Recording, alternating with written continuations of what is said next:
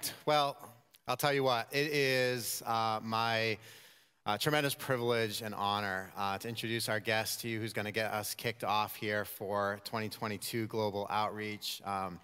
Rickey has become a great friend of ours. Many of you know he's working down in the DC area, formerly played for the NFL, had an illustrious career, and his rookie card is worth millions of dollars if you can get your hands on one. But we are so glad to have him.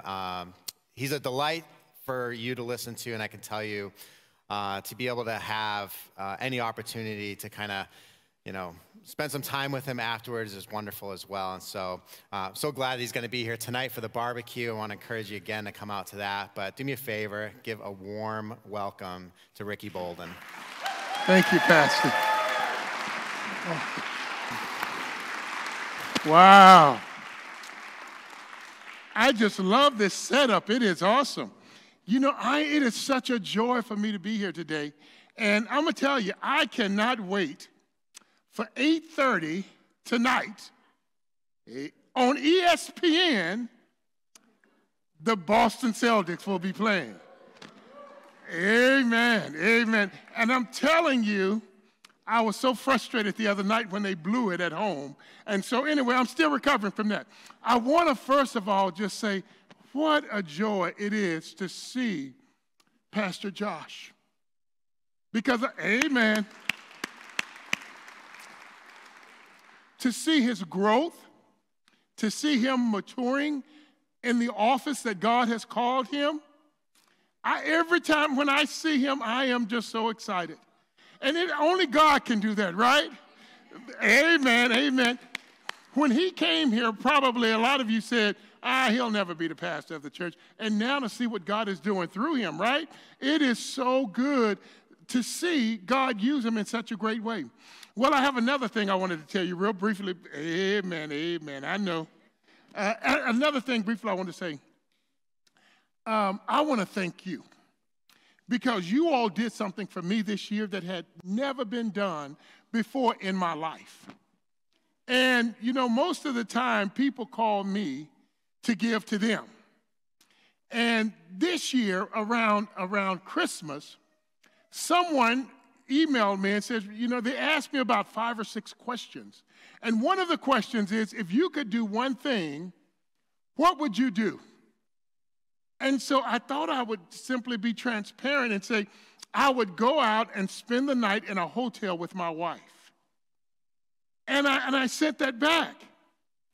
Well, in February, I get an email, and it says, Curtis Lake Church would like to send you away for a night in a hotel with you and your wife. Now, amen, amen, amen. Now, a lot of times what we don't see is we don't see the other side of the picture. My wife is a nurse, and at 58 years old, she decided to go back to nursing school, get her nursing degree, and right at the beginning of the pandemic, she went to work as a nurse. And nurses work crazy hours. Like my wife will leave at 6 o'clock in the morning and come home at 9 o'clock at night. And so we were just disjointed. And because you all took care of us and served us so well, we were able to get reconnected. And I'm telling you, Curtis Lake, I want to thank you for that. Amen? Amen. I also, I keep looking at my watch, and I don't know why, because I'm going to go as long as I want to go anyway. But anyway, I also want to say what a joy it is to be a ministry partner with you. It has been such a joy. Your team has loved us well. They have served us well. And if you can see me and my brothers, that we all walk together, God is doing some great and amazing things in Washington, D.C., and I would just love to talk to you about it, because I'm going to be here until Thursday. I have a suite at the Howard Johnson that I'm staying in. Amen. That's not true. You don't have one here. But it's like the Howard Johnson. And so I'll be here all week, and if you have any questions, please ask me. I would love to share with you, okay? Well, why don't I, and then the last part is, every once in a while, you're going to have to say amen. Oh, Lord. I got to work with Josh. He's got to get more amens out of you than that. Is that all right? Amen? Amen. So let's get started. So I had one of the most challenging weeks this past week as a pastor. And really just trying to get in and wrestle in God's word to say, God, what is it that you want me to say? Now, here is the problem that I had. On the one hand, I was reading this beautiful text that they gave me in Matthew chapter 6, verses 1 through 4, and it's right in the middle of the Sermon on the Mount. Now, you know, when you read the Sermon on the Mount, it is crazy. It's like, man, Jesus raised the standard up by 50. And so I'm reading this passage, but I'm also processing my life situation. On one hand, I've got the orthodoxy. That means what I should believe. But on the other hand, I'm struggling with orthopraxy. How do I practice and live out what I have encountered in Scripture? That was a tension to me. And I'm like, I'm not doing what this text is saying. Now, as I sat back and I began to assess, why am I not doing what this text is saying? You know, it's a real logical answer.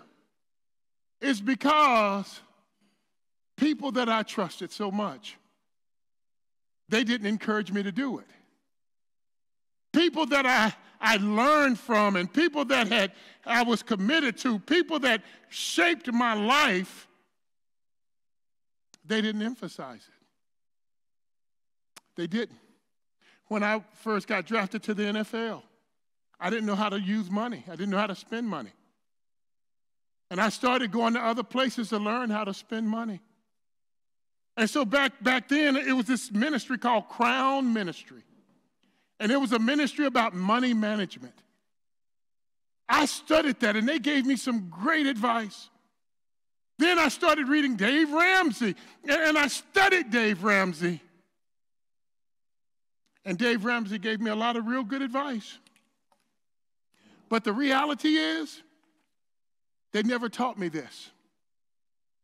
Because when I looked at the scripture told me was saying something differently. Is it okay if I read it to you real quick? Can I read it to you? Amen. Come on. Amen. I'm trying to help you. Amen. So I studied Dave Ramsey, and I've been through Crown Ministries, and I just really thought I had this part. And then all of a sudden I get to this now. Now you got to interpret this on your own. Don't ask your spouses or anything. Listen to what it says. Right here. Now, I'm preaching today from Matthew chapter 6, verses 1 through 4. I read the entire chapter of Matthew, and so in verse 19 through 21, which is like a bookend to this section, it gives another verse. Listen to what it says.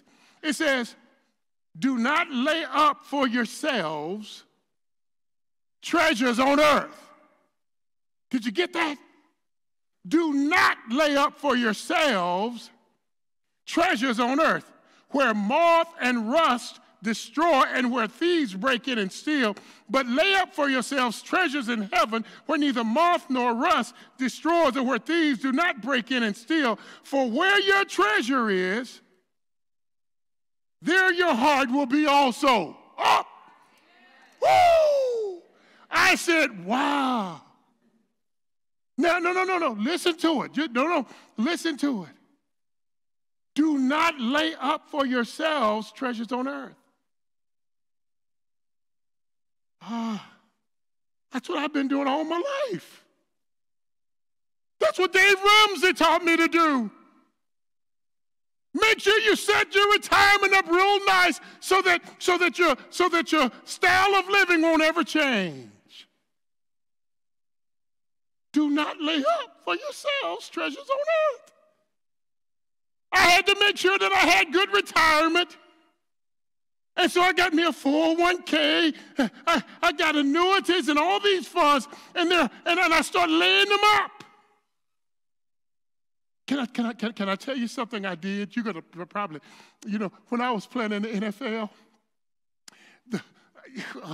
I shouldn't tell you this, but I'm going to tell you. They give us playoff money. and the playoff money is over and above your salary. So I played in the mid-'80s, and so let's say my salary was $350,000. Now, that is nothing compared to what it is now. So let's say my salary is $350,000, and that was one of my salaries when I was in the NFL. So all of a sudden, I go, and I go to this guy from Merrill Lynch, and I said, so what should I do? He said, Rick, you should take that playoff money and put it in an annuity. I said, well, that's pretty good advice. Lay not up for yourselves treasures on earth. And so I went and I took this. And so I'm going to tell you how the playoffs work. Back when I played, now I'm talking 30 years ago. You know, the first game, if you went to the wild card game, they'll pay each player $6,000. Now, you multiply that by 5, and that's what they make today. But then if you win that game, you go to the division championship game, then they move from $6,000 to $10,000. And I'm like, ooh, because I'm from the hood. I ain't never had that kind of money, right? It's like, ooh, 10 grand, over and above my salary. But then if you win that game, you go to the next game. And that game was $18,000. Can you imagine that? And then, I feel your pain. I feel your pain. I do feel your pain. And then from that game, then the next game is the Super Bowl, which was $36,000. Now, we never went to the Super Bowl, but we went to the AFC Championship 3 years ago, 3 years in a row, which was the $18,000 game. And my advisor says, just put it into annuity. You'll take care of your college, you'll take care of your kids in college, Ricky. You'll be able to pay for their college. And I said, that's a good idea. And every year we went to the playoffs, guess what I did? I laid up for myself treasures on earth. And you wouldn't believe, every last one of my kids went to college on that fund. There was so much money. Amen, that's good. Amen, bless the Lord. There was still money left in that fund. And my wife went back to nursing school and graduated from college. And you know what? There's still a lot of money in that fund. And I'm looking at this scripture as a pastor, as a person who say, I love Jesus. And this passage is saying, lay not up for yourselves treasures on earth. And so now, you see what I mean? I'm trapped in my orthodoxy, what I'm reading and what I'm studying. I'm trapped between my orthodoxy and my orthopraxy. God, what is it that you want me to do? That's what I want to teach about today. I want to come in and say, okay, Dave Ramsey did a great job, but maybe he didn't reveal everything. Maybe he did not reveal the mind of Jesus. Maybe Crown Ministry did a great job. You know, we did the envelope system. We did it all. But maybe he didn't teach us everything that Jesus taught us. And so, amen. So if you can you give me about 20 minutes? Amen. Okay, so in the next 20 minutes, I'm going to give you one of the quickest renditions of why. Now, the first problem, I think that the reason why people, really get trapped into this, how much do we save? How much do we give to our children? See, we're laying up all this stuff. I need to have all of these emergency funds, and I've got to have a car fund and a refrigerator fund, an air conditioning fund, a heating fund, and we've got all this money stored away. But there's so many people in need that never, ever will be blessed by what we have stored away. That's the point. And so here's a question that Jesus is asking. I did not create you to store up wealth. I did not create you to all these accounts to store money and dollars and all of these needs are in the world. That you've got all this stuff that you're living on easy street and you're saying, man, I'm going to live better and better and better. But the reality is the text still say, lay not up for yourselves treasures on earth. You still got to deal with that. And so what I want to do is I'm going to take a second. I want to talk about what I was taught traditionally as a giver, and then this term I'm going to use this morning called generosity. How can we just be generous? God didn't call us to hoard. Jesus never said anywhere in the scriptures to hoard. He says if people are ever going to experience generosity, they've got to experience it through us. And so let me talk to you a little bit about. So first of all, when I first came to the Lord, people taught me about giving. I gave, man. And some of you might remember this. Preachers knew how to put you on a guilt trip to give, didn't they? Listen, I'm going to read one of the typical verses of giving that when I grew up.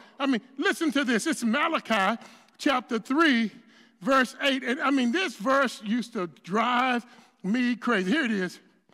Will a man rob God? Y'all remember that? No, that's what they would read. They would read this every week before the offering. Will a man rob God? But you ask, how are we robbing you? In tithes and in offering. You are under a curse, your whole nation, because you are robbing me. Bring the whole tithe into the storehouse, that there may be food in my house. Test me in this, says the Lord Almighty, and see if I will not throw open the floodgates of heaven and pour out so much blessing that there will not be room enough to receive it. That's what they used to read to us. And so we go to church, and I'm sitting here thinking, man, if I give my 10% to the Lord, God is going to open the floodgates of heaven. And he's going to pour out a blessing. And it's going to be so many blessings. I'm not going to have room enough to receive it. Can you imagine that? They would read that all the time. And then this is what they'd say. Really, the Lord is so good, he's going to give you 10%. Or he's going to ask for 10%. You keep the 90% for yourself. And you can do what you want to do with the 90%. And I'm like, well, that's a pretty good deal. So when I gave my life to the Lord, 10%, I'm like, shoot, I'm giving 50% to the government. I might as well get the Lord 10%. You know what I mean? It's a pretty good little deal. And so I gave my 10%. And I just took the mentality that everything else was to be used for the Lord, or used for me. 10% I could buy whatever car I wanted to buy. 10%, I give him 10%, I can buy the house I wanted to buy. 10% I can buy the clothes I wanted to buy. I can go out with girls, I can do whatever I wanted to do. Just give God 10% and it's over. Because 90% is mine. Jesus steps on the scene. Lay not up for yourselves treasures on earth. Jesus says, I'm not interested in that mentality. You give God 10%, you get 90%. That was not the Sermon on the Mount mentality. Jesus, let me tell you what his mentality was. The earth is the Lord's and the fullness thereof, the world, and they that dwell therein. 100% belongs to me. That's Jesus' mentality. You get everything that you get from the Lord. Every penny you make, every dime you have, it all comes from God. God has been good to all of us, and so therefore, based upon God's goodness, God's been so good to you, he gave 100%. He gave his one and only Son, and because God gave so much to you, then certainly you can give everything for him. That's his mindset. Yeah, thank you so much, sis. That's the word. See, that's generosity. Generosity steps over here and says it all belongs to God. Giving says 10% belongs to God. And some people will live into this 10% for the rest of their lives, and that's okay. But what I'm challenging you to do is say, how do we be generous?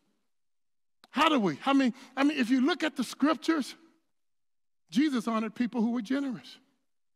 You remember when the man walks up to Jesus and said, Jesus, what must I do to inherit eternal life? You know what Jesus says? Sell everything that you have and come and follow me.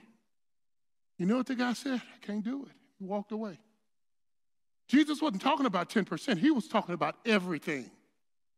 You remember when Zacchaeus, he walks up and he says, and Jesus comes to his house and have dinner. You know, Zacchaeus, he didn't say, Jesus, I'm going to give 10% of everything I have to the poor. No, he says, I'm going to give 40%. That's generosity. You remember when Jesus was sitting in front of, in the church service in the synagogue, and he saw two people give, and he saw one guy comes in, and he had $100 bills, and he dropped some of the hundreds. He was a Pharisee. He dropped these $100 bills, and it looked all impressive. And then this one woman came up, and she had just one mite. That's all she had, and she dropped the one mite. And you know, Jesus looked back. You know what he said? That woman, she gave everything. These guys are just showboats. It's not about giving out of your wealth. So if you're wealthy, don't feel good because you give $1,000 when you're worth $500,000. Don't showboat in front of me. He said, this woman has done the giving. She's got nothing else left. She gave everything. And even if you follow the New Testament, the book of Acts in the New Testament, you see people selling land. You'll be wondering, why did the church work so well? Because a guy like Barnabas in Acts chapter 4, verses 36 through 38, it says that he had owned a piece of property, and there were others, Sapphira and Ananias, but they lied to the Holy Spirit, so the Holy Spirit killed them. But anyway, that's right. But they had all of this wealth. And you know what? They were generous. And so, you know, when I came in here today, as I prayed this week, I said, I don't want to come in and talk about, oh, you should support your partners. No. I'm not talking about supporting a partner. I'm saying, what if we all lived lives of generosity? There are some of us that have bank accounts, and it may not be that big, but there's still more that we know that we need. Because what Jesus' mindset was, he says it in the Lord's Prayer. You remember what he says? Because some of you are sitting here thinking, well, Ricky, how do you expect me to live? You know how Jesus would expect you to live? Just remember the Lord's Prayer when he says, give us this day our daily bread. He doesn't say, Jesus didn't say, give me this day my retirement. He said, give us this day. Jesus expected us every day of our lives, moment by moment, minute by minute, to trust God in such a way that we trusted him to provide for us all of our lives. And what we rob God of is trusting him to provide for us because we're trying to do it all for ourselves. Jesus is saying, guys, when are you going to trust me to take care of it? When are you going to trust me with your future? When are you going to trust me with the resources? You don't have to take care of that because I give you resources to bless other people. But you're hoarding them all just so that you can go and pad your future. That is not right. Lay not up for yourselves. Treasures, can you see my tension? Amen. Come on. Now, I'm going to tell you right now, it's so funny because I see two young ladies here, and they're right here with me. Older folk are kind of like scratching their heads. You know why? Because they've got treasures, and they've laid them up. Young people are like, hey, we broke, so we might as well trust Jesus anyway. You know what I mean? Amen. See, when you were young, you did the same thing. You trusted him. But now that you've got these bank accounts, it's hard to go. So anyway, let me hurry up and get out of here. Amen. Come on, I got about 13 minutes, and I'm going to be out of here. Let me hurry up and get out of here. So anyway, so let me tell you my passage, and then once I tell you, that took way too long for me to say, so I got to really hurry up. So I'm preaching, the first 4 verses in the 6th chapter. The 6th chapter really the entire 6th chapter, it is broken down so well. So Jesus, he's writing this book, he's writing this part of the sermon to what he considers mature believers. And so he's talking about some moral practices that each mature believer should be participating in. Well, the first is giving. The second moral practice that you should be participating in is prayer. He teaches a section on prayer. So he teaches on giving, Matthew 6, 1 through 4, but in verses 5 through 14, he teaches us on prayer. And then from 16 through 18, he teaches on fasting.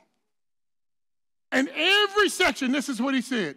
So when you give, so when you pray, so when you fast. See, he is anticipating that you're already doing these things.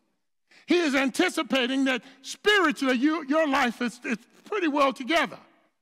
And so Jesus, in the first 4 verses, and I'm going to read them in Arab and give you 3 principles so I can get out of here. So anyway, so Jesus says, I want you to think differently about giving. I want you to look at giving from a brand new perspective. And so this is what he says here, right here, about giving. He says in verse 1, be careful not to practice your righteousness in front of others to be seen by them. If you do, you will have no reward from your Father in heaven. So when you give to the needy, hear it? So when you give to the needy, do not announce it with trumpets, as the hypocrites do in the synagogue and on the streets, to be honored by others. Truly, I tell you, they have received their reward in full. But when you give to the needy, do not let your left hand know what your right hand is doing, so that your giving may be in secret. Then your Father who sees what is done in secret will reward you. Amen. Isn't that good? Oh, Lord, thank you so much. You can give the Lord a hand for that. So notice he said, when you give, twice. He didn't say when you, he said, first of all, he says, so when you give. Then he says, but when you give. He said it twice in verse 2, at the beginning of verse 2 and verse 3. So the good part about that is Jesus expects all of us to be generous. That's what he does. He is expecting every last one of us to be generous. Notice what he did not say. He did not say, so if you give. He didn't say that. He did not say, if you decide to give. He did not say that. Jesus says, so when you give. And so I came up with a point for that. Let me tell you what I wrote down for a point. I said this would be a real good point right there for them to hear. Listen to what this first point is, and you're going to be blessed by this. I said that the first point that I want to give you today, oh, here it is. I put generous givers are intentional and seek to bless others. Oh, isn't that good? That's the first point. You're intentional and you seek to bless others. That Jesus, when he says, do not store up for yourselves, do not lay up for yourselves treasures on earth, he is saying, well, you got to do something with your treasures. And so he is seeking for, he is depending upon us to be looking for people to be blessed, to be thinking about people to bless. And I'm telling you, when you can shift your paradigm from giving to generosity to say, God, now I'm going to be seeking people to be blessed, God is going to turn your life upside down. Let me give you an example. One of the greatest disciplines I practice in my life is that when I wake up in the morning, I ask the Lord, what do you want me to do? What do you want me to do today, Lord? It's a great discipline. Who do you want me to meet? I'm asking that question all the time of the Lord. And you know, it's amazing how God, he always comes through. I remember about maybe 3 or 4 months ago, I woke up. It doesn't happen all the time this pretty. But the Lord, you know, I was praying. I was like, Lord, would you just put the right person in my life today that I can bless? That's what I said. I said, Lord, would you just allow that person to be so clear I'm going to know that, Lord, you want me to share resources. And I prayed, and so all of a sudden, you know, I'm sitting there and I'm trying to get things done, and I'm writing my to-do list, and suddenly the Lord says, you need to go to the grocery store. Well, I was like, oh, no, Lord, I don't need to go to the grocery store. I got plenty of groceries. I mean, you could tell the last thing I need is a grocery store. Amen, amen, amen. But the Lord spoke to my heart, you need to go to the grocery store. And so I'm like, okay, Lord, I'll put that down. And I said, I'll drop my clothes off at the cleaners, run through the grocery store. And so I'm running. And so I get to the grocery store, and I see all the people I normally see. I walk by, and there's a guy. I was going by the Safeway, and there was a guy who's homeless. He's always there in front of the door. And every time I walk by, I try to give him $1. I say, hey, bro, here's $1, because he always asks for change. And I keep telling him, I said, son, you're going to be out of business soon because people don't carry change no more. They carry cards. And so I said, you're going to have to get you one of those credit card deals where you can slide it in and then have it go to your GoFundMe page or something. I said, but you're going to think of you're going to need something new but I always give them $1. And so I walk by and say, here's your $1.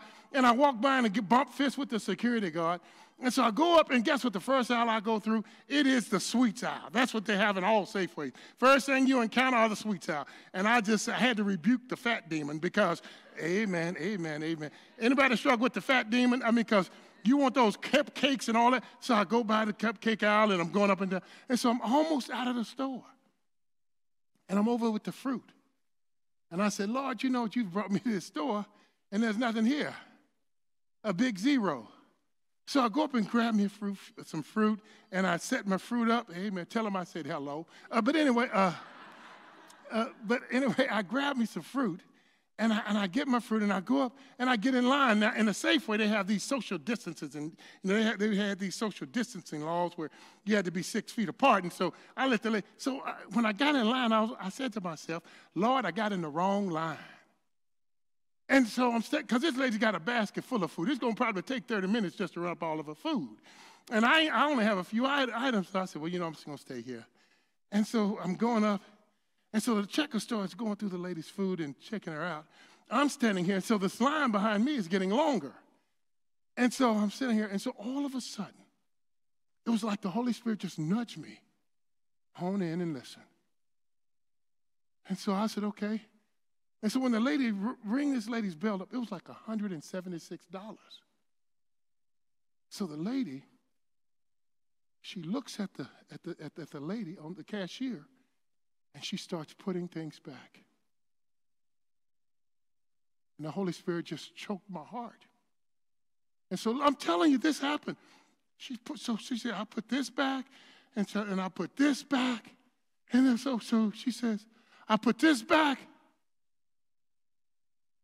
And I'm standing here. So the guy behind me, you wouldn't believe, I started to punch him. He's standing back there. She knew she didn't have no money to pay for all that stuff in the first. He's complaining. I was just, a righteous anger. I was like, Doc, chill out. And my heart is weeping. And so the Holy Spirit said, okay, now this is what I called you here for. So I just leaned over to the cashier and I said, ma'am, could you do me a favor? She said, what? I said, could you just ring up my 3 items and I'll take care of all of it. And the lady, she said, really? I said, yeah, just chill, take a chill, don't get excited. Just put my 3 items on her deal. And so she put my fruit on her bill. And I pulled out my credit card and I just slipped it over to the side. And the lady was like, and so she told the lady, she said, ma'am, you don't have to put anything back. She said, just take all your groceries and you can go. And the lady said, oh, no. And she said, no, ma'am, just take all your groceries and go. And man, this lady, you should have seen. She said, really? Are you serious? She said, yeah. And so she put the rest. It's a single mom. The lady's a single mom, struggling. And so she put her groceries in in her basket. And she just walking out, and you could just see the joy. And as I sat there and looked at her, it was probably one of the most emotional moments of my life. And I said, God, thank you so much for giving me the privilege of blessing someone. Lord, thank you for the privilege. I wouldn't have passed it up for nothing. It was such an honor and such a joy to see this woman walk out. And let me tell you, man, when that happened, I just kind of disappeared in the winds, and I didn't go back to the Safeway for a couple of weeks. And when I went back, I saw the same teller, and she said, I've been waiting for you to come back through my line. And I said, why? I said, why you been waiting on me to come back? Because I had forgotten about it. And she said, I get so many people who come, and they don't have the resources to pay for their food. And what the Holy Spirit says, I know. Because their resources are laid up. They're laid up in their bank accounts. And people can't eat. They're laid up in car funds to be bought cars that they don't even have. They're laid up in stock markets. They're laid up in IRAs. That we're so busy laying up treasures. And there are so many people that are out here that desperately desire to be blessed in this world. And that's why Jesus says, when you give, he is expecting that we're not going to be laying up resources, but that we're going to be generous and that we're going to be looking for opportunities to bless people, that we're going to be looking for ministries and we're going to be looking for places that we can surrender it all to the Lord. When you give, that's what he's asking us. And just imagine, Curtis Lake, just imagine if we can just get half of us to take serious this wonderful sermon, to say, God, we're going to be generous. We're going to be strategic. And Lord, we're going to be intentional about looking for people to bless. There are young people in our schools that are begging to be blessed. There are people who can't pay rent. They're begging to be blessed. What if you went to your pastor, Pastor Josh, and say, listen, Pastor Josh, I've got some extra resources. And if someone comes here in need, I want to make sure that I'm a vessel that God can call on to use. Just imagine what it would look like if this became a church of blessing other people. I was just dreaming here about Curtis Lake. You know, I got to confess to you, I dream about you all the time, right? No, that's true, because what I do is I'm dreaming that what if this church could become the church that God really wanted it to be? And imagine Pastor Josh walking down the street. And they say, well, who are you? And he said, well, I'm the pastor of Curtis Lake. And they said, really? My kid needed shoes. And there was a person in Curtis Lake that blessed him. And you know what? A week later, I was hungry, and I went by fast food, and the person in the car for me, I looked at a bumper sticker, and it said, they're from Curtis Lake. And then here it is. I ran out of gas. Guess who pulled over? Someone for Curtis Lake, and they filled my tank up.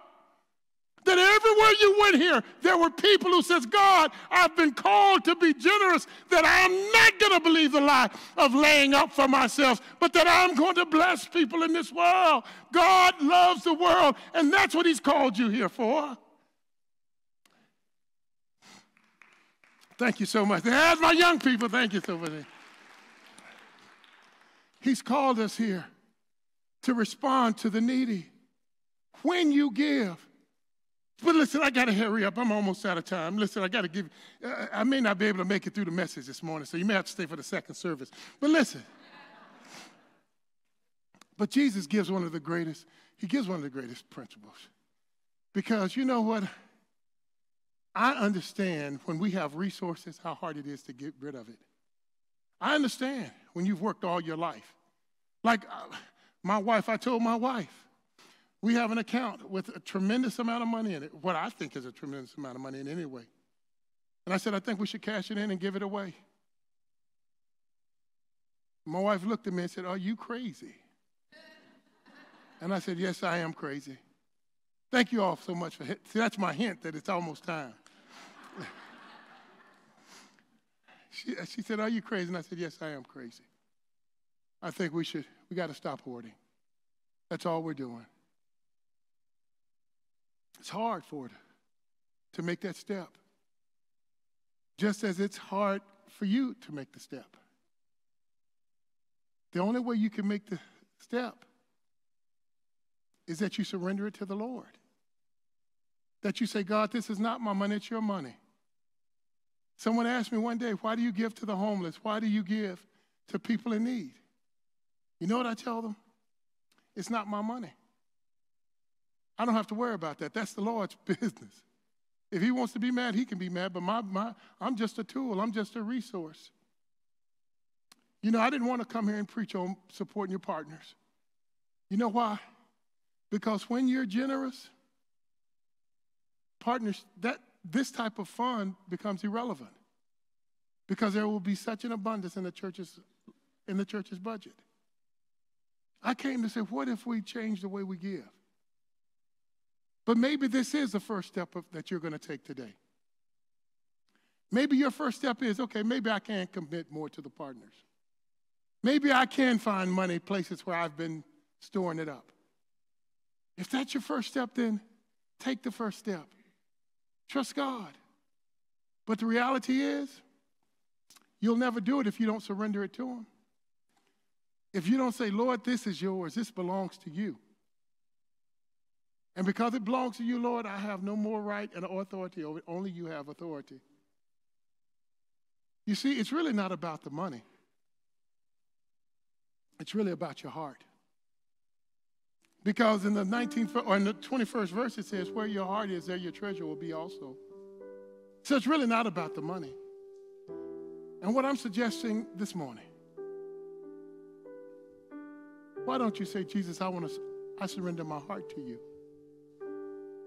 I want to surrender my heart, because once Jesus gets your heart, guess what else he gets? He naturally gets your money. See, it's probably not the 401k that's the problem. Maybe it's your heart. It's not his.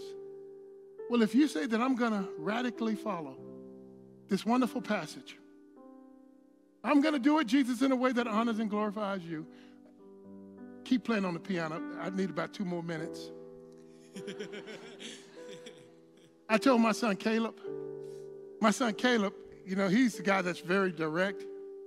And so I made him executor of my personal estate. And so we've been talking about how we're going to do my estate if anything ever happened to me. So let me tell you what I did. I called up Caleb about 4 days ago. I started wrestling with this passage. And so I said, Caleb, how you doing, son? And Caleb is 29. And he said, oh, Dad, I'm fine. I said, oh, great. I said, well, I have good news and bad news. He says, what? I said, the good news is I love you so much, and I'll do anything for you. He said, well, Dad, please tell me the bad news. I said, the bad news is that you're fired as the executive of my state. He said, why are you firing me, Dad? I said, Caleb, when I stand before Jesus, in this passage, it talks about a reward. That was point number 3, but I didn't get to point number 2. But anyway, I said, Caleb, it talks about a reward, that God will honor us with a reward. Remember what Paul said? I fought a good fight. I finished the course. I kept the faith. Now there is laid up for me a crown of righteousness, which the Lord will award to me, but not only to me, but all who are called according to his purpose. Paul's going to get a crown. I said, Caleb, when I stand before Jesus, I don't want everyone to be walking past me to get a crown. I don't want everyone else to be rewarded and I'd be standing there looking. And I don't think that there will be any guilt or shame in heaven. I just think that we'll know that we missed something. I don't want the Lord to say, this is for those who gave up everything. And they walked past me. I want Jesus to look me face to face and to say, Rickey, you gave it all up for me. You didn't just leave it in a will just to be passed down to kids. I gave you resources to bless others while you're here. You didn't just give it away, Rickey, you blessed others. But I want that also to be for you, Curtis Lake. And so even as you look at this, if this is your first step, then take it boldly. But it starts in your heart. There's going to be a song that's going to talk about surrendering all to the Lord. And it's going to be talking about new wine. That you want God to create an environment where he's got new wine in your heart. That God he's going to do away with the old, and he's going to produce this fresh and vibrant wine in your heart. That Curtis Lake, you're not just talking about partners. You'll be saying, are there any other partners we can bless? Your conversation will change. Can I pray for you? Father, I thank you so much for this wonderful, wonderful morning. And Father, I thank you for everyone that's here this morning. Jesus, challenge us not just simply to be givers. Challenge us to be vehicles and vessels of generosity, that we might give all, not just some to you, but all to you. Give all of our heart, give all of our resources, give everything that we have to you, Father. Empower us to take it to a whole new level. Convict us when we want to lay up. Convict us, Jesus. To you be honor, glory, and praise. In your name, amen. Listen to this song. Let it minister to your heart.